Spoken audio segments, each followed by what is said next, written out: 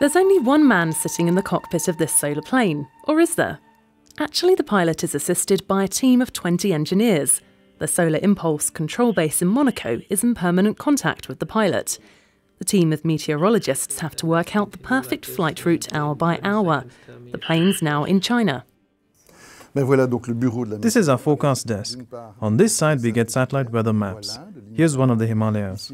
And here we feed the meteorological data into a simulator, where we can make the plane fly virtually. Here we enter our Swiss air traffic control department. We also have a Chinese interpreter, which is quite important. We have to translate everything from English into Chinese and vice versa in order to communicate with the Chinese air traffic control. For every change of route, Solar Impulse must get the green light from the air traffic control of the country it's flying through. Because the plane is so light, even a bit of rain or wind can cause problems. But it also needs a lot of sun to recharge the batteries. For landing as well as for takeoff, the maximum wind speed the plane can take is 8 knots. That's about 14 kilometers an hour, which is quite light.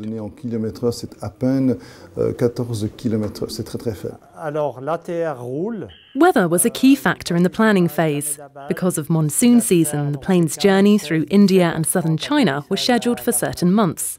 With so little sun in winter, Switzerland had to be ruled out as the starting point. One big hurdle for Solar Impulse will be the crossing of the Pacific and the Atlantic. This requires 5 days of non-stop cloudless weather.